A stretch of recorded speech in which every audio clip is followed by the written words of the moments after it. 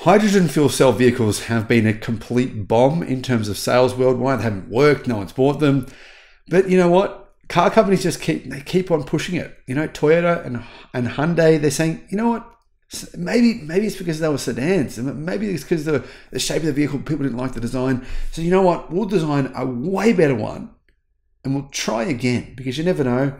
We only wasted billions last time. Man, maybe we'll waste another couple of billion this time and it'll pay off. Maybe it'll work. You know what? This new hydrogen-powered vehicle, hydrogen fuel cell-powered vehicle, actually looks really good. Hopefully they turn this thing into an electric car, because honestly, the hydrogen thing is it's going to fail again. I think we all know that, right?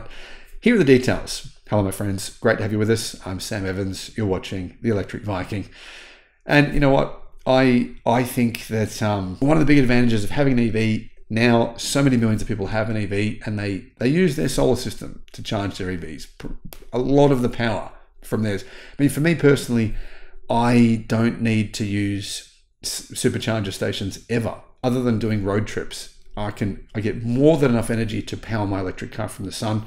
Partly that's thanks to the fact that I have a new modern solar system. So if you want to get one as well, I'll put a link in the description below to Resync Solar, who installed my system. The efficiency is amazing. It's better than I expected it would be. And of course, the efficiency of your solar system will depend partly upon the quality of the components, etc., etc. Now, Hyundai have just revealed this hydrogen fuel cell vehicle, which I personally think is, at least the front of it, it looks fantastic. So I really hope they don't just turn this into a hydrogen vehicle alone, because obviously it's going to fail again. But anyhow, the new Nexo hydrogen fuel cell is what you're looking at. This is called the Initium concept, a Latin word for beginning or first. Pretty sure this is not their first rodeo, but anyway, they've called it that. The concept will preview a production model that will launch globally in the first half of 2025. Globally. Global fuel cell, hydrogen fuel cell vehicle. Just want to tell Hyundai we don't have any hydrogen refueling stations here in Australia. I think we have 3. No one's going to buy them. Just a memo, most countries are in the same boat. I mean, yeah, if you live in California, there's quite a few of them. They don't work, but you know, sometimes they work. Outside of California, there really isn't any. It's unclear whether or not they'll call this vehicle the Nexo, but it's meant to be an update to the Hyundai Nexo. The Initium concept is fitted with a next generation fuel cell EV powertrain comprising large hydrogen fuel tanks, so much larger ones. So basically, this would be more effective in the war in Ukraine. Obviously, Ukraine have been using the Toyota Mirai as a bomb. Seriously, I'm not making that up. It's true. It's a very effective bomb. So this might be a more effective bomb. Anyhow, apparently it has a higher output fuel cell stack, a battery pack with enhanced capacity, and an electric motor producing only 150 kilowatt of power.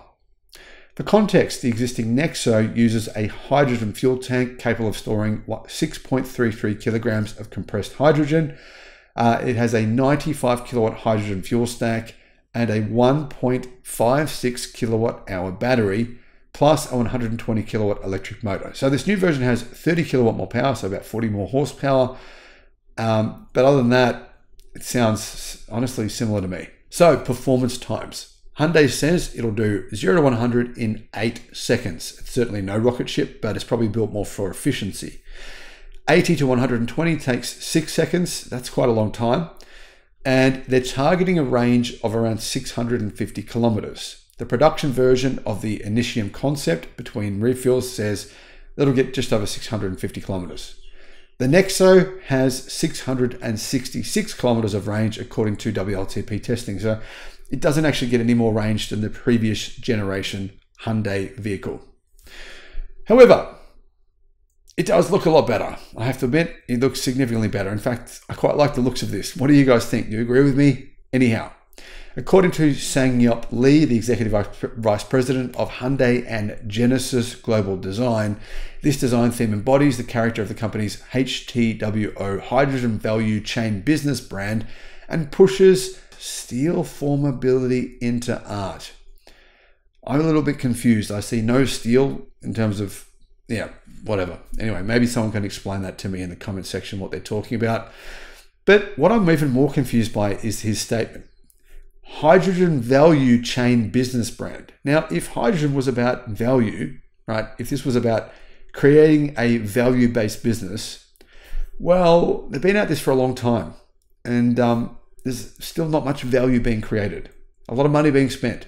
Anyway, one thing that kind of stands out on this car, though, is it has 21-inch alloy wheels wrapped in low rolling resistance tires.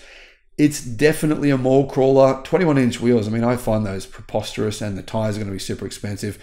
But maybe this is just like the design, you know, the look of the show version of the car, not the real thing. How big is it? Apparently, it'll be about the size of a Hyundai Tucson. While Hyundai hasn't shown any images of the interior, the production version will be, apparently they say, spacious enough to offer a large living room-like space in the second row. The rear doors are claimed to open wide for easy ingress and egress, and there's reclining rear seats. It has a vehicle to load.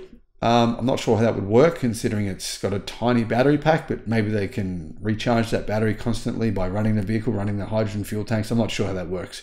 It does have a 220 volt household outlet as well. Hyundai claims the Initium concept has been developed to achieve a top-tier collision and driving safety performance globally. So this is a real product. This is not some sort of one-off concept. It features a reinforced multi-skeleton structure at the front, a side body structure, as well as 9 airbags. Give you some context here. Hyundai have been working on fuel cell vehicles now for 27 years. So maybe in, 30 years, it'll start taking off? Maybe.